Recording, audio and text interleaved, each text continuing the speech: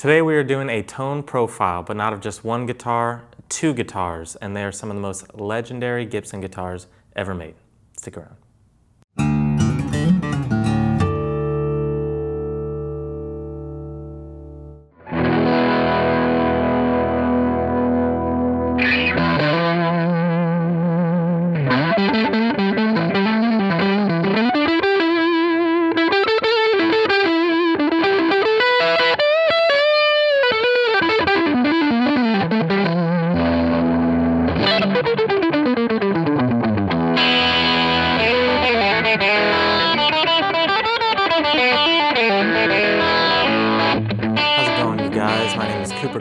Here with Alamo Music Center in San Antonio, Texas. You can find us online at alamomusic.com. And like I said, today we're doing another tone profile video. These are some of my favorite to make, and we're doing two guitars today. And you can probably guess why. I mean, if you know anything about these two, they're pretty similar, but in a lot of ways they're very different. We got the Gibson Les Paul and the Gibson SG. And today we're working with a Gibson Standard 50s over here on the Les Paul, and this is the Standard 61 on the SG.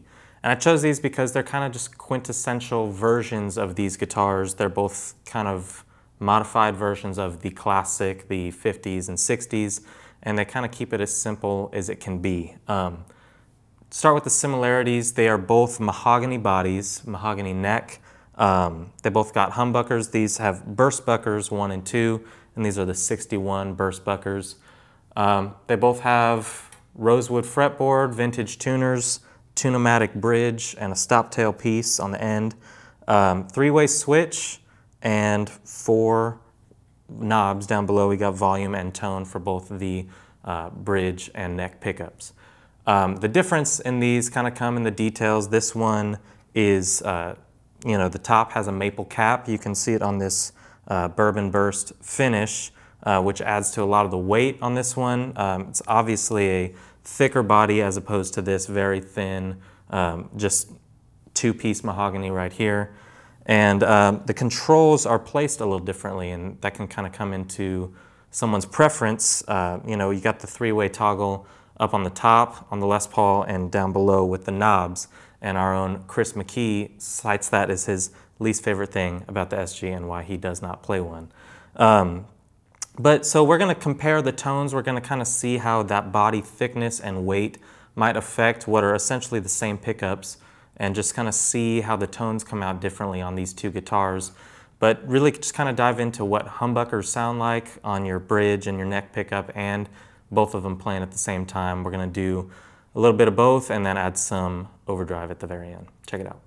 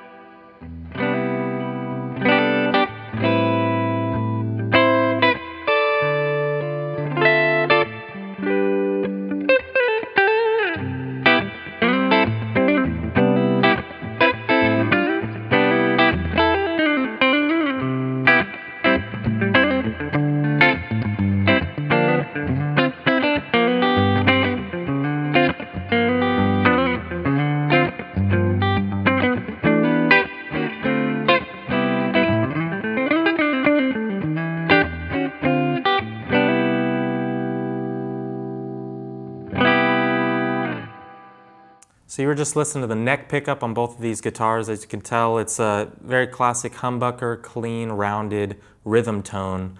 But you might start to hear a little bit of the difference, and as we work through these, try and take note of how maybe some brighter, kind of snappier tones might come from the thin body versus the resonance and the warmth of the thicker body Les Paul.